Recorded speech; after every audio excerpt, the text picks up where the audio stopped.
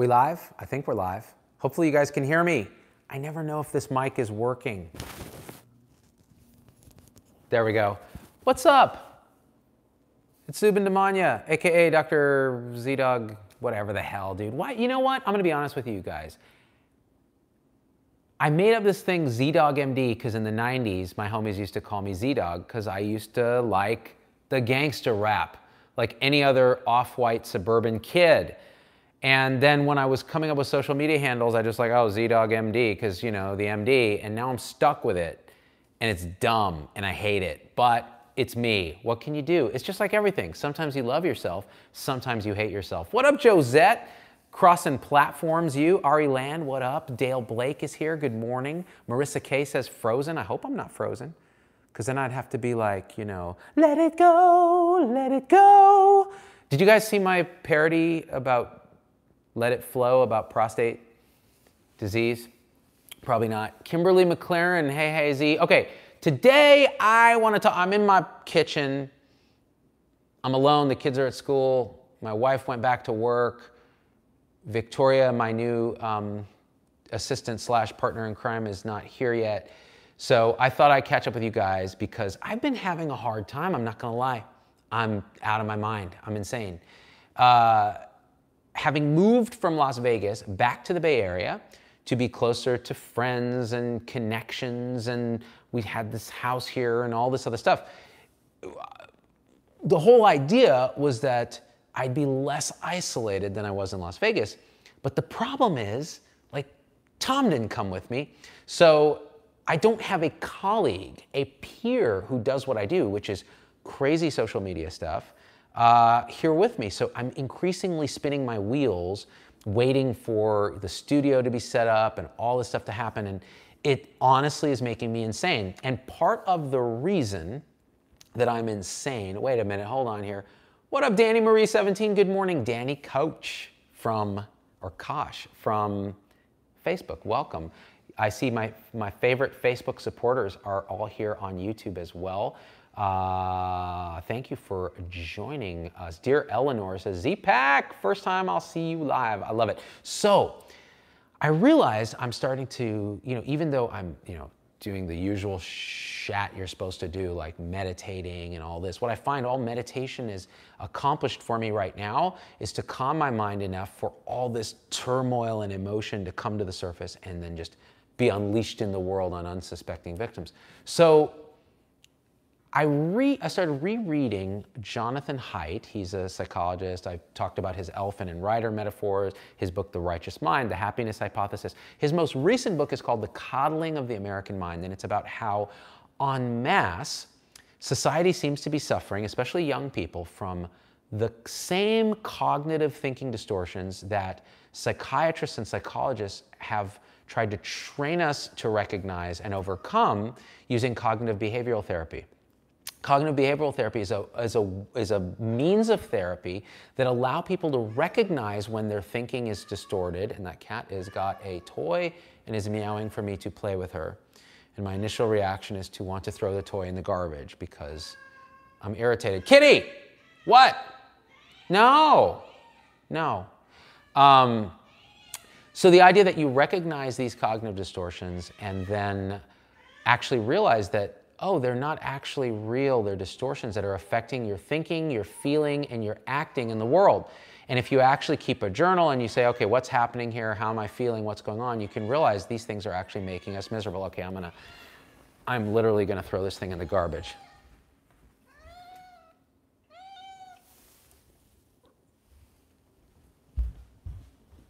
Because I've been meaning to do this for a long time, and I keep forgetting. For some reason, she dug one of the kids' toys out that we had thrown into the donation pile and became obsessed with this toy to the point where she'll bring it somewhere and just start screaming for like an hour. And it's driving me crazy. And so speaking of crazy, we're going back to cognitive behavioral therapy. That toy's gotta go because I can't take it. She's still screaming. What is it, kitty? Are we going to have an intervention where we go through the CBT? So anyways, she wants a baby, says Catherine Eggleston. Well, she's been fixed. So maybe it's more she just wants to play with daddy. I guess I'm daddy. Kitty, I will play with you later. And yes, I'm talking to you like an adult, which is a cognitive distortion of anthropomorphizing an animal. What Jonathan Haidt and his co-author Greg Lakoff, I think, have determined is that a lot of what's going on social media, the creation of this very anxious, depressed, neurotic Generation Z, has really been relating to the idea that there's a collective cognitive distortion that you can see in individuals, but it also starts to happen on a bigger level.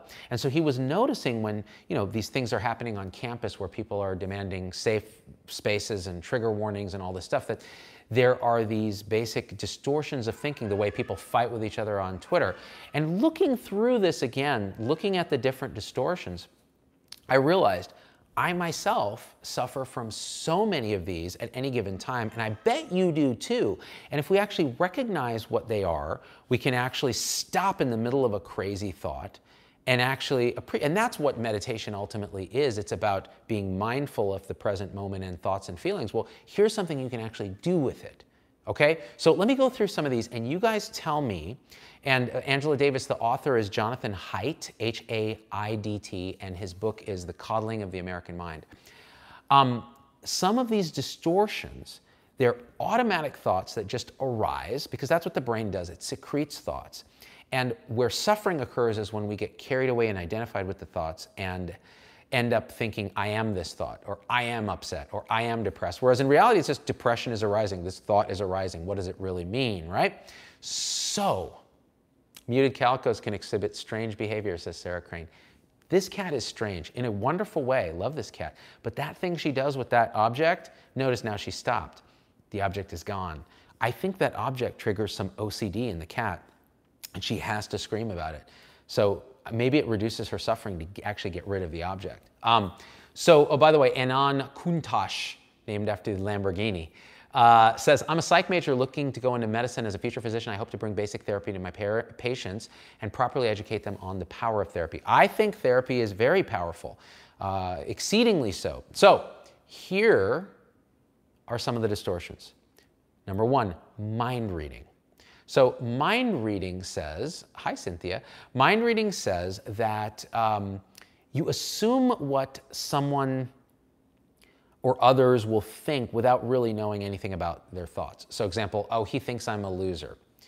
It's a kind of a thought projection. Like you're putting thoughts into people's minds. You're assuming you know people's minds. People do this online all the time. He had bad intent, like this is what he meant to do. He's evil. He thinks this about people. Well, no, you can't say that. That's mind reading. It's a distortion that will lead you to suffering, because you can ask a person what they're thinking and then they might tell you, honestly, or they might not, but you can't assume. And by making that assumption, you create a lot of distortion, not only in the world, but in your own thinking about that person and your relationship and yourself. And usually it's thoughts like, that person thinks I'm a ding-dong, right? Which then leads you to behave in a way that actually proves you are a ding-dong. The next one is fortune telling. So you predict the future negatively. So things will get worse or there's danger ahead, like I'll fail the exam, I won't get the job. And again, you cannot predict the future, but that's the way the mind goes. The mind is designed to look at worst case scenarios. And it actually triggers tremendous suffering, thought distortion. And what is depression but rumination on these bad thoughts? And what's anxiety but future? In other words, worrying about these things happening in the future. Depression's a lot of regret about the past. So, Sadiq says, sir, have you switched over to the YouTube? We are doing both Facebook and YouTube, because I think both have their merits. Actually, YouTube is interesting because it's 50-50 male-female.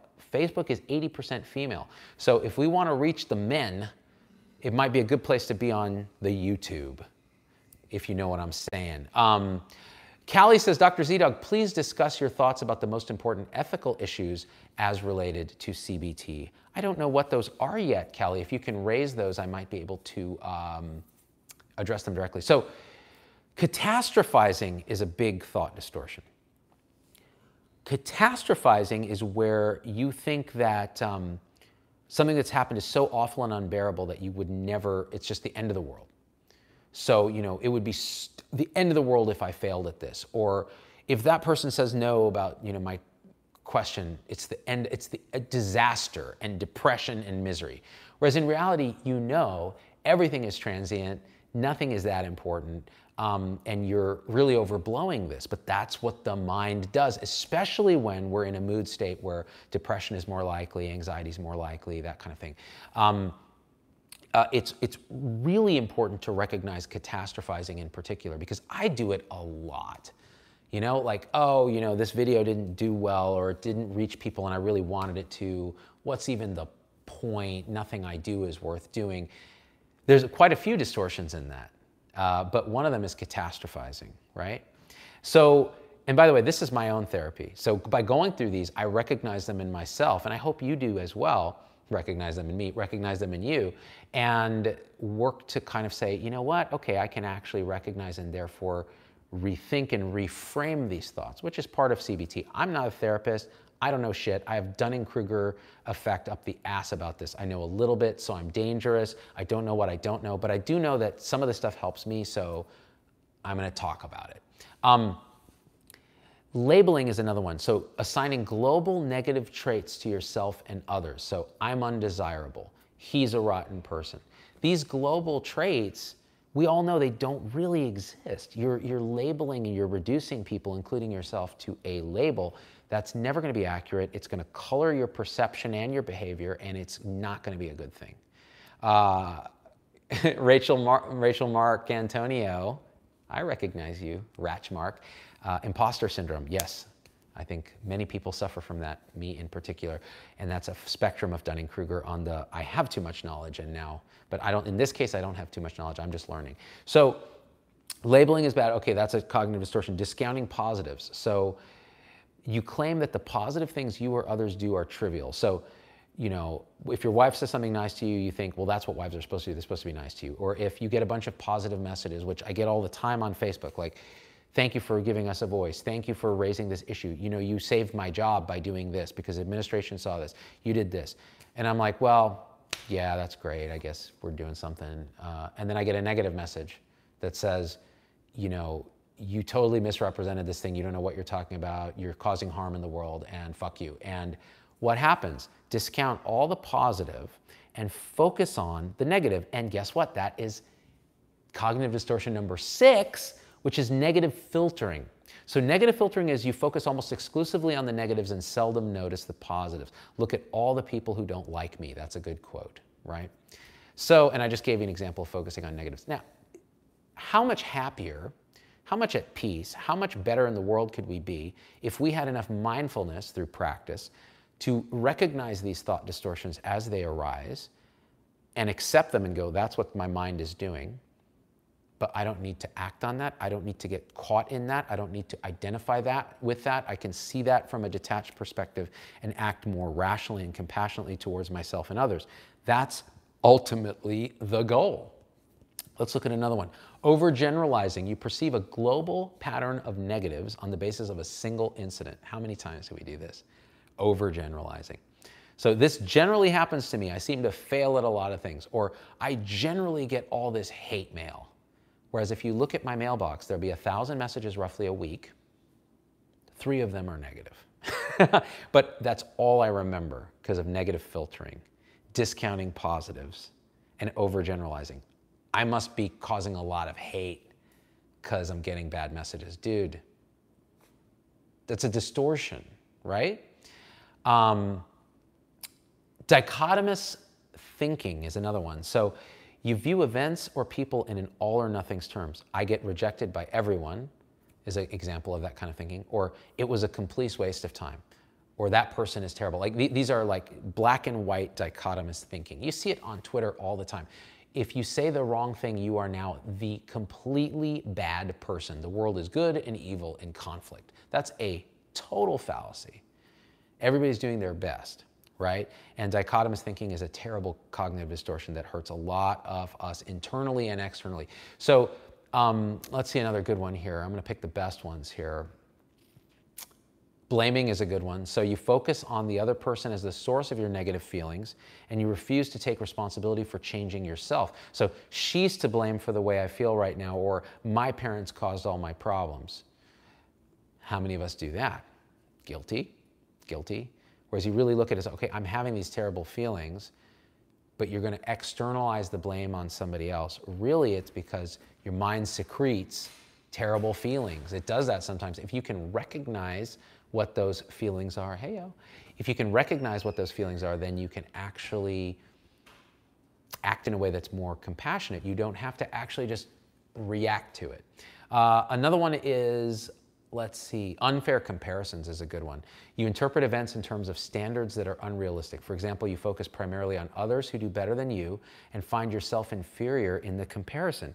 So, quote, she's more successful than I am, or others did better than I did on the test. I mean, how many of us do that? In healthcare, that is probably one of the most common things, particularly in school. You're always comparing yourself. And in fact, it's codified in our culture. Like, there's a curve, you're graded on it. The best students get the best training opportunities, whether it's ortho or derm or radiology, whatever it is, and everybody else does family medicine.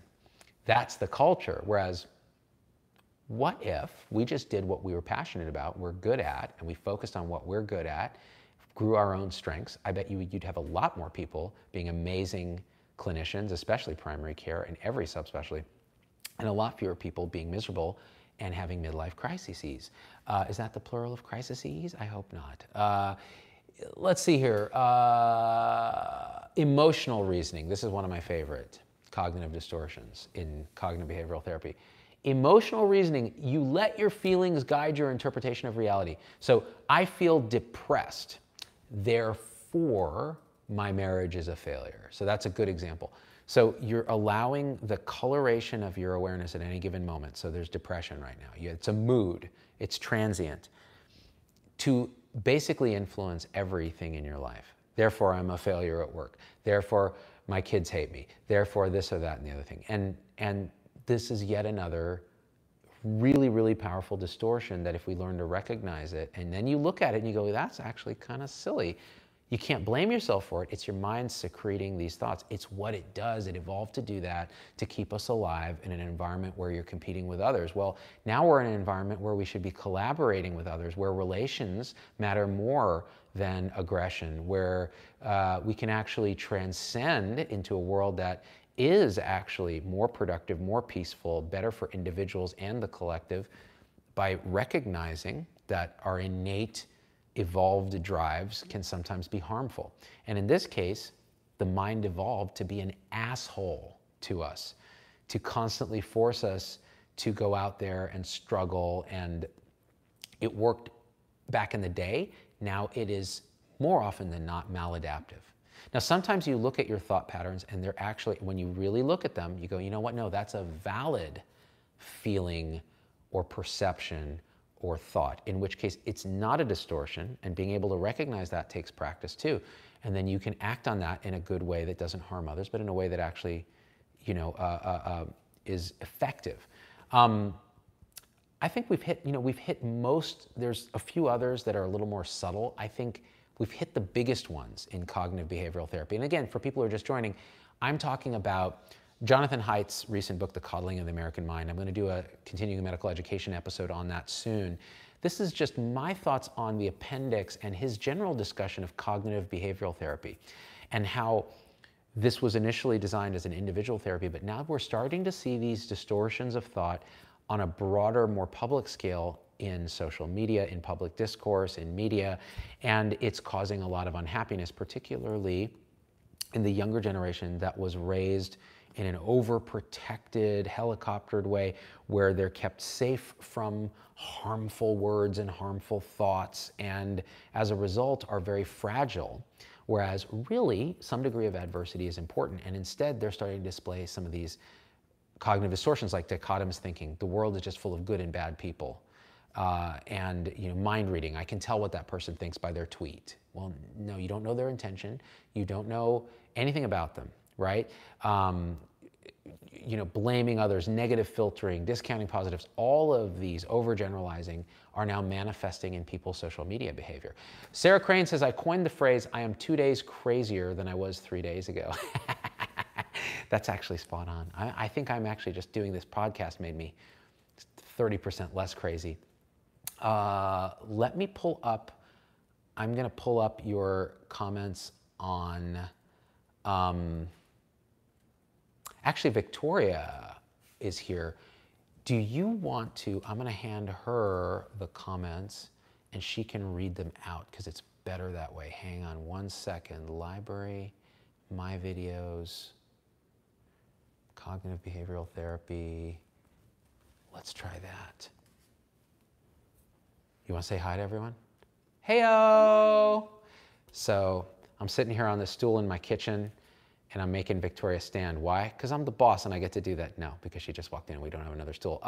What are some good comments and questions, Victoria, from the audience on YouTube? Let's see. Where was the last one you were at? I've been reading random ones. Feel free to poke through anywhere and pick out something. Let's see if anyone got missed.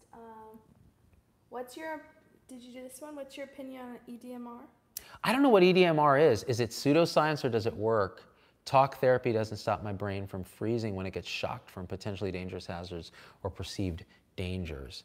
So I think it's a kind of, I remember, again, because I'm not a psychologist, I don't know, so we would have to get a psychologist on to talk more about it, particularly as relating to PTSD and other struggles that people have. You don't want to take advice from me on that just yet because I don't know. And a key thing is being able to say when you don't know, because otherwise you're just going to bullshit and you're going to hurt people, especially on platforms like this, so I won't do that. Kathy A said, who's Victoria? Victoria is the new member of ZDogg Industries and kind of my right-hand person who's helping me do pretty much everything in my life that I can't do myself, like tie my shoes and help manage everything in the company. So she's also being trained over the next couple weeks, so she's coming up to speed and is already teaching me all this shit about social media I didn't know. What do we got? Rach Mark asked, imposter syndrome? Yeah, and actually, that one I did read, and yeah, so imposter syndrome we talked about. Try something down further, yeah. Rachel Mark Antonio is one of our Facebook supporters. By the way, if you want to go into these deep dives a little bit more too, join us on the supporter tribe on Facebook. It's like $4.99 a month. It's actually a pretty cool space, and early videos and stuff like that. I might open that up on YouTube too, but I'm not sure yet. I think it's too much to do at once. Oh, eye movement to sensitize and reprocessing. That's right, Dawn. This is for PTSD, correct? I've heard about this. I don't know enough about it to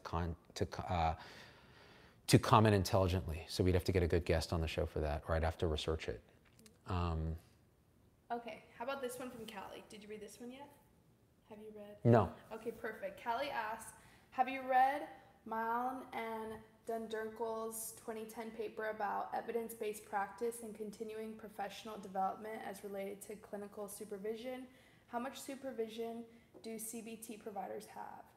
Oh, this is interesting. So the question of the ethics around the supervision of CBT providers. So could CBT providers maybe be doing harm? I haven't read that paper. Of course, with therapists, it's very important that they're trained well and that there's ongoing, just like anything in healthcare, you need ongoing sort of validation of their skill set. I don't know what that is in psychology. And I imagine that harm can be done by a bad therapist, but in general, a good cognitive behavioral therapist or someone who employs that can be life-changing. And there are books that I'm actually just downloaded one that I want to read that even just reading the book has been clinically validated to reduce depression scores. And it's a CBD book. So this is a real thing, but it needs to be done correctly. Would 2 deaths in your life be a factor in PTSD and anxiety? Close deaths, Nanadeb63. It really depends on the person. There has been a lot of looking into why some people bounce back from trauma and difficult events, in other words, are highly resilient, and others succumb to PTSD and other ailments because of the trauma. And there's a lot that's been written about this that we can talk about in another show. Jonathan Haidt wrote a bit about it in his book, The Happiness Hypothesis.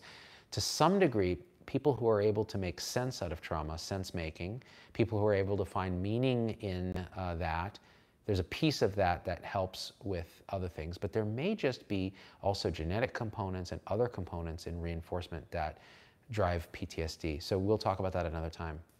So Abigail asks, EMDR is good for PTSD, but also good for anxiety disorders and depression. I've heard that they believe that is similar to how REM sleep benefits our brain in processing information. Yeah, so the iMotion EMDR piece, again, I would have to learn more about it. You guys are teaching me about it. I think next time I will hopefully be able to teach you once I learn more about it.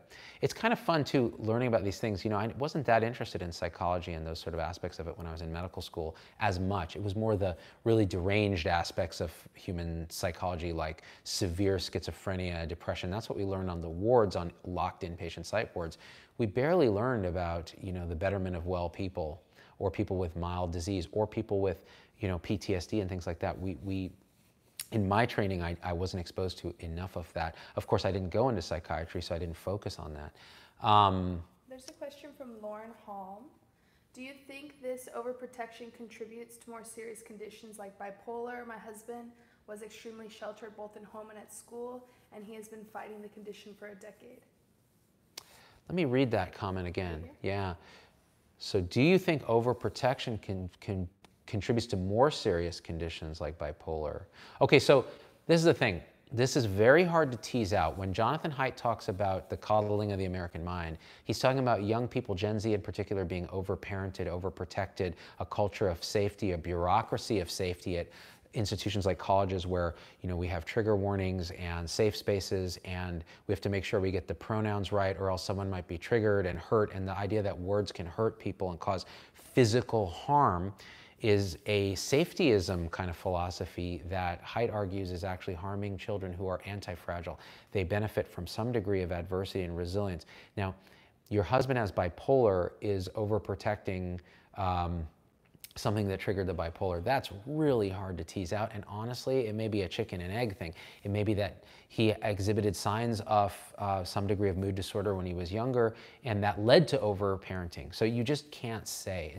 Cause and effect is very hard. Correlation doesn't equal causality in all cases. So again, that's my thought on that. Haley Barber says, just tuning in, I'm a teacher and was wondering if you know of any CBT resources that have to do with incorporating CBT in the classroom setting, high school. So incorporating CBT in the classroom setting, high school, do I know of resources? I don't, but I think that is an amazing question. On some level, these ideas of teaching CBT to even young people would be so powerful, right? Because if children can recognize their thought distortions, it's hard because children are primarily emotional, right? The rational aspects of their frontal lobe haven't yet clamped down, and that continues to evolve even into our 20s. So, you know, you'll see that, you know, when I was in my 20s, I was vastly more impulsive and volatile than I am now. By the way, volatility, general emotional volatility, neuroticism, extroversion, openness, conscientiousness, these are fundamental personality traits that are a little bit malleable, but really are largely inborn. And this is something I'm increasingly believing. And, you know, like when I take a personality test, my volatility scores are off the chart. My neuroticism scores on some elements are really high and on others are low. Like diligence, I'm quite low, but in terms of orderliness, I'm quite high. And so ideas about children, you know, they may take their core personality traits and just amplify them because we haven't learned how to kind of manage, and again, that frontal lobe that kind of puts the clamps on things hasn't evolved yet. Kathy, asks ADHD. ADHD, So I'm assuming in general. CBT. CBT for ADHD. So again, I don't know, because ADHD is again a disorder of attention.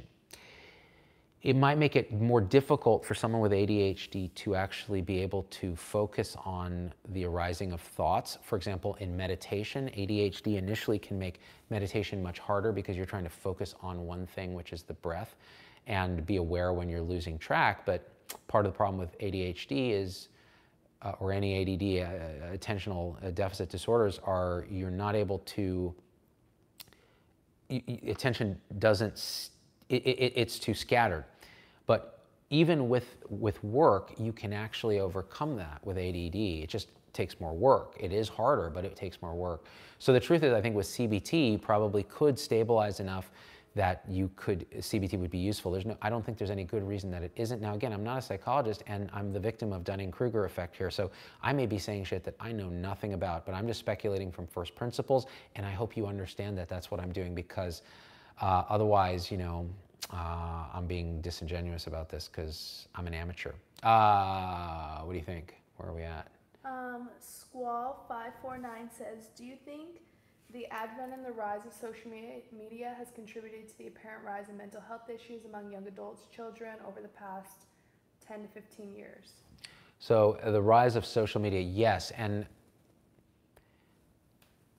so in the book, Coddling of the American Mind, he squarely blames social media, and I've done rants on this, for a rise in mental illness in children, partially because of several aspects. There's less actual physical risk-taking, so people are drinking less, having sex later, driving later, like all these other things are happening that in the old days were considered risk-taking, dangerous behaviors. Now that's been replaced with sitting in bed with a phone connected to social media, which means you can be bullied anywhere you are, not just at school, you can now be bullied at home. And it's a never escape. It turns out girls in particular are more affected by this because at that age in particular, they are perpetrators of relational aggression. They harm others through reputation damage, through this sort of coercive verbal bullying, through emotional manipulation, whereas boys are still more physically aggressive. They bully people through pushing people. It's not always true, but it's, as a stereotype, it tends to fit a lot of the time. So what we're seeing increasingly in girls relative to boys, still increasing in boys, is depression, anxiety, suicidality, and actual suicide attempts. Rising. This is probably the most neurotic, anxious, and depressed generation that we have yet raised. Why? Because we're in a transitional period where we haven't figured out how social media affects human brains that are wired over millions of years to be social relational creatures, and we've put basically a weapon of mass destruction in a little girl's hand where she has now access to everything. And I see it in my own children. I don't let them have social media. My oldest has a phone, and even now I'm like getting nervous about what's going on because she's in middle school, but she doesn't have social media. And honestly, I am an advocate of not giving children access to their own social media accounts until they're 18 and their frontal lobe is formed and they're able, and helping them and getting them through and understanding what is real, what isn't. The cognitive distortions that happen online, can you imagine if someone's bullying you online? That's not even a real fucking thing. And yet here they are, right? And they're affecting you in your own thought process, your own self-esteem, your own self-worth, your fear of missing out. They're at a party, you're not. Okay, now I'm a bad person. Now comes the overgeneralization. Everything I do is bad. Now comes the mind reading. They all hate me. Now comes the negative filtering. I remember all the bullying comments and none of the positive things that friends and family and loved ones have said about me. Okay, now comes the dichotomous thinking. Everybody's terrible and they hate me because they said this and this. I mean, all the distortions that we talked about play out in social media on a scale and on a theater that is unparalleled in the history of human evolution. And we've given this to our children, and now our children are trying to kill themselves. And people who deny this fact are delusional. They're just ignoring this. Facebook, I mean, part of the reason I'm here on YouTube is that I'm starting to see this in Facebook. I'm starting to say, am I being hypocritical telling fans to come to Facebook and watch me when I'm telling them in the same, out of the other side of my mouth, Facebook is damaging our children, it's damaging adults, it's associated with more depression, fear of missing out, all these other things. You know, I have to ask these questions of myself. So that was a pretty good question. Colton Papa says, do you see mental health being integrated into primary care in the near future? Also, are you familiar with NIMS, RDoc. I don't know what NIMS RDoc is. Let me see the question. Right here. Mental health being integrated with primary care in the near future. Okay. Oh, the National Institute on Mental Health. I don't know what RDoc is, but I do know that integration with primary care of mental and behavioral health stuff is crucial. It was crucial in our clinic, Turntable Health. We had Nina Perales, who was our licensed clinical social worker. She was a therapist. She was a mindfulness teacher. She was a yoga teacher. She was the perfect package. She now works for CareMore. And she taught us that what we already knew, which is probably greater than 50% of what we see in primary care is driven by behavioral health. It's depression, anxiety, substance abuse, social stuff. It's not physical, but it becomes physical. And so integrating behavioral health in primary care is, and I keep forgetting to talk about this because there's so much that's wrong with healthcare. This is a central piece of what's wrong, and it's a central piece of what you can fix. You can fix it. It's a solvable problem. Embed behavioral health in primary care. Pay for the total package. Pay to keep people healthy. Integrate it into the rest of the care continuum, everything from EMS to SNF to hospital. Put everybody's skin in the game. Hold patients accountable by putting a little bit of skin in their game. This is a solvable thing, people. Like, we should be optimistic. Why are we so miserable? You know why? Because of the thought distortion of negative filtering, the thought distortion of catastrophizing. The system's so broken, I can't fix it. All I see is the negative stuff. I don't see the fact that there are bright spots emerging. You know what? Fuck it. The goal of my show from now on, as much as I can remember to be mindful to do it, is to point out where things are working, to point out the positives, to focus on the relationships and the connections that are going to actually transform everything. And until we as a collective start to see that and speak as a we instead of an I and me, as an us and we, nothing is going to change. This is where we've evolved to now as human beings. We have to accept it, embrace it, and optimize it, and I think we can do it. By the way, what I just said, accept, embrace, and optimize, sounds stupid as fuck. I take it all back. Where are we at? Vernon asks, hi doc, are you familiar with Charles Bryson and Vlad Modek's work on depression and other mood disorders as primitive immune responses to impending microbial threats? So this idea of is mental illness a response to immune dysfunction from impending microbial threats? I haven't read this research. It sounds a little far out to me, to be fully honest. Correlation doesn't equal causation. Nobody knows. I actually think mental illness is more complex than something reducible to something like that. I think it's also more complex than a chemical imbalance in the brain. You guys know what I think of chemicals. I think they're just icons in our interface, that how we see reality. In reality, it's all relational. It's all, that's why talk therapy works, because we're relational entities, right? Stool transplants, says Katie Hodak. Cures everything, Katie. We all know that. There's one here from Callie. Mm-hmm. Callie says, thoughts about marketing healthcare to social media users by feeding into it via telehealth, text, etc. I wonder. Thoughts about marketing social media, marketing healthcare to social media users. So obviously social media is a big marketing platform. We use it as a marketing platform for select companies that we choose to work with that are aligned with our vision of Health 3.0. So we'll do a show with a teletext primary care company that offloads visits from the ER by allowing you to text your doctor any hour of the day a picture of your rash and having them look at it, having access, being able to write you prescriptions, that kind of thing. I think these levels of disruption using technology are valid. Replacing a human relationship is not. Over-marketing of this stuff is absolutely rampant, especially telehealth, which mostly is a scam, but when it does work, works well. The other one we did was the virtual bedside presence, which I think can help offload stress in hospitals and be effective at keeping both caregivers and patients safe. You can disagree, and that's what the comments are for, but those are the things we kind of highlight on social media. Oh, here's a good one. Abigail Randall. Do you know if ACE, adverse childhood experiences tests, are being regularly utilized in pediatrician offices, especially with research showing high ACEs have a strong correlation to health? So In some offices, yes. And I had my good friend, Dr. Harry, who's a pediatrician on the show, talking about ACEs. He and other folks at Kaiser in particular, because there were Kaiser studies on this, adverse childhood experiences, like real trauma in children, have been correlated downstream with chronic disease, depression, obesity, and other adult dysfunction. And again, how much of it is causation, how much is correlation? Boy, intuitively, it sure seems correct because you can influence the wiring of the brain, the wiring of the body through stress and external, relational things. So should we be screening for it? I think yes. The question is, what can we do about it? Well, then we can recognize what's going on, help with therapy and other things like that, that address the underlying causes. How many people with fibromyalgia do you know who were sexually or physically abused or a victim of some kind of trauma? A lot. So that says something about the connection between mind, body, and experience. I think it's one continuum.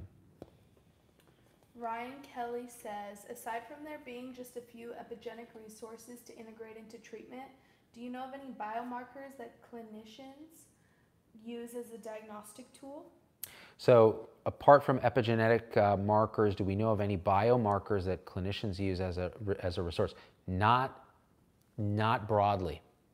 So there are these markers, these different ways to measure compounds that will say, oh, this is correlated with X, especially with mental illness. Not very robust yet. Hopefully the science improves outside of research spaces and becomes clinically relevant, because then it just gives us another tool. The question is, we don't want to be too reductionist about this stuff. Reducing everything to molecules and those kind of things is just generally a recipe for delusion. So we have to be careful about that.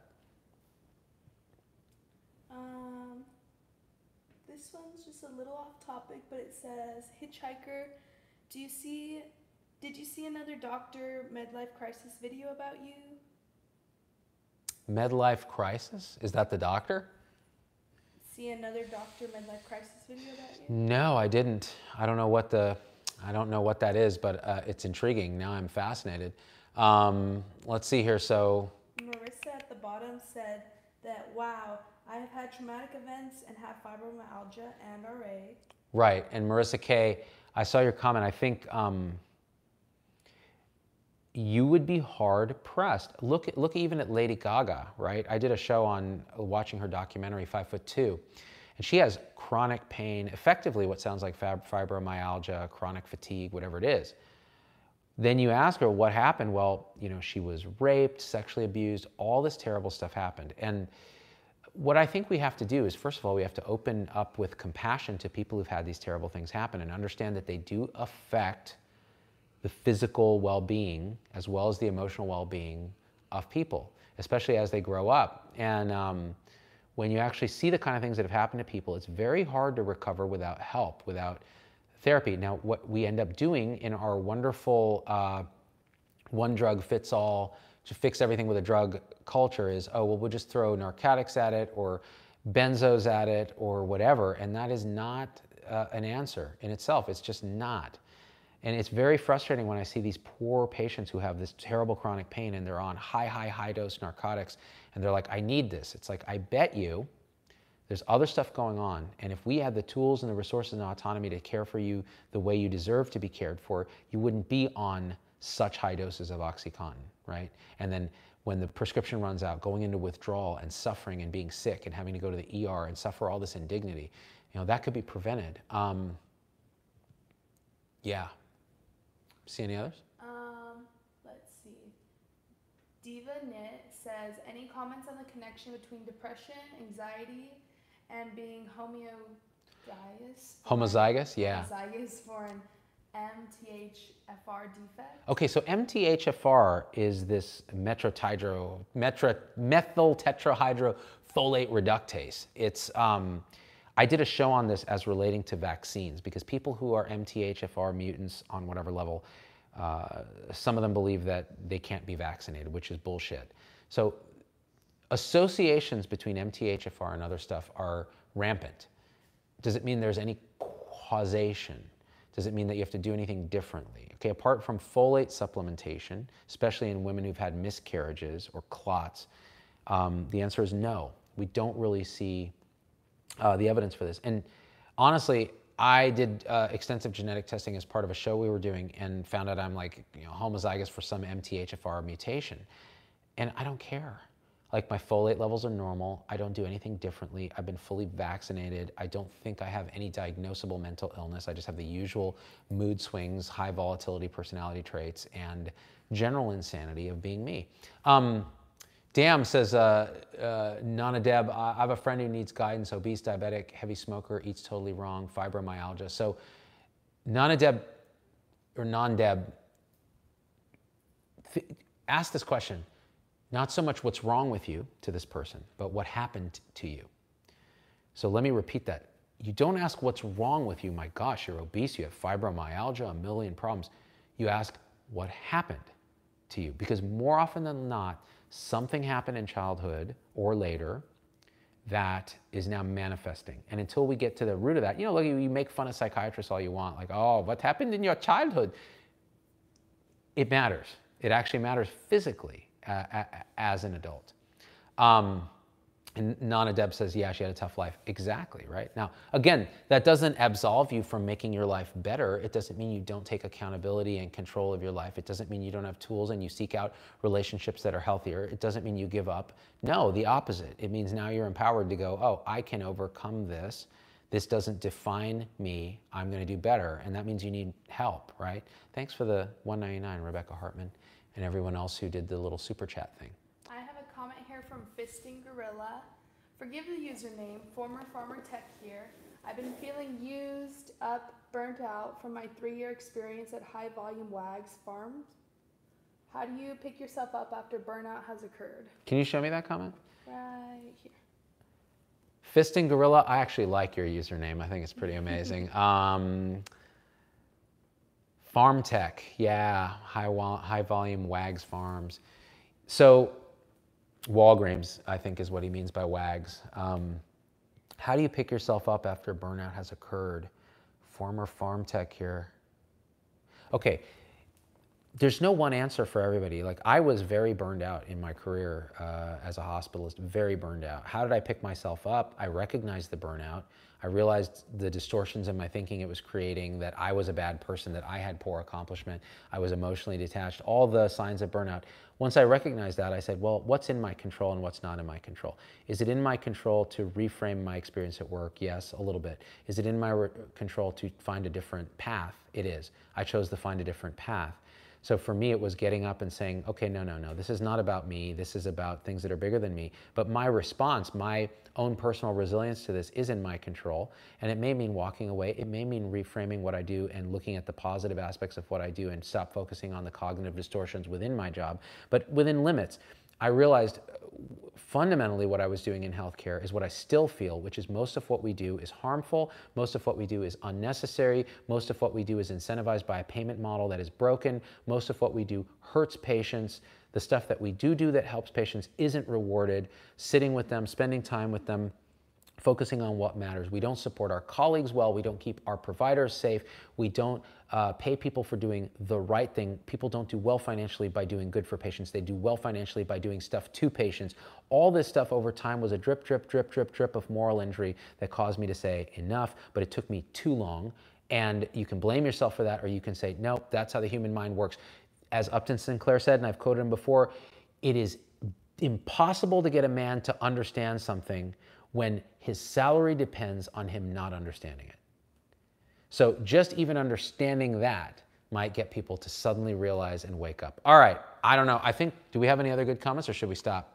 Maybe this last one. Yeah. Prairie Millet says, do you think we have inborn personality traits? Do you think we have inborn personality traits? I don't think we have inborn personality traits. I know we do. And I'll tell you why. And again, Haidt and others have talked about this. I'll tell you an experimental answer and an anecdotal answer. Experimentally, you can take twins who are identical, have the same genetics, raise them independently, like different adopted parents say. bring them back after years and do personality tests. And they have like something like, I forget what the concordance is, it's like 90% concordance on these big 5 personality traits like openness, conscientiousness, extroversion, agreeableness, and neuroticism. What does that tell you? Different parents. It tells you that most of this is genetic. I am a firm believer that the majority of our personality traits are inborn. That doesn't mean they can't be influenced, ameliorated, modulated, even transformed by experience. It just means for most of us, we're given a hand, and then we determine in life how we play that hand. So anecdotally, I'll tell you, when my first child was born, we looked at her and we were like, oh, this is who this child is, probably gonna change. Didn't change a bit. She was who she is now the second she came out. And I knew it because the second one came out, and I was like, this is a different child. Knew it immediately, not by appearance, by behavior. This is a different personality. I can tell you this. And that held up over time. There's something about the wiring of our brain as it unfolds during embryogenesis, some of it's genetic, some of it's development, that is entirely starts to put us on a momentum path towards what our personalities are. I really think so. Doesn't mean we can't change things, doesn't mean we can't be transformed, doesn't mean we can't awaken. There's a lot of things that can change, but we are given a hand and we decide what to do with it. That's what I think. And you can fight me if you think I'm wrong. I think we did this. I think we did a thing here. Let me know, do me a favor, tell everyone you can to subscribe to us on YouTube, and when they do, they click a little bell next to the subscribe button that determines turning on notifications. If those notifications aren't set right, you won't get emails or notifications when I'm live. You won't get notifications when we put out a new video, and that's kind of lame. I'd love you guys, Kitty's back. I'd love you guys to be able to be a part of the conversation, which means you got to be notified. And see, like Lauren says, even with the bell, I don't get notifications. Sometimes, Lauren, you actually got to go into the app and your notifications on your phone and make sure YouTube notifications are turned on. It's very complicated, but in general, you'll get halfway there by hitting that bell icon. Mitch is here. Can you grab the cat for me and just hand her off to me? Thanks. Want to say hi? There we go. Ah, there's Mitch. Mitch, you really got on my nerves earlier with that little toy, didn't you? But now everybody's looking at you and they want to say hi. I threw away her worm toy because she was going crazy again. She was like, wow, wow, in the middle of the talk. I was like, you know what? I think this toy is causing more harm than good. It's making the cat crazy. Hot Fire says, you got a nice kitchen, man. So my wife, in conjunction with our remodeling people, designed this kitchen because we had owned this house and then we rented it out and never sold it. So we were never priced out of coming back to the Bay Area. And we saved some money in Las Vegas being in a low cost area and then put that into our house here. So, you know, now we're broke again. Somebody's asking, are you on Instagram? We are definitely on Instagram. We are the Meme Factory on Instagram. 267,000 followers, I think, on Instagram. Definitely come follow us there if you're into crazy memes, because that's pretty much what we do on Instagram, and cool Insta stories. All right, I love you guys. We will talk again later. Thanks to Victoria for reading these comments. Thanks to you for being awesome. We out.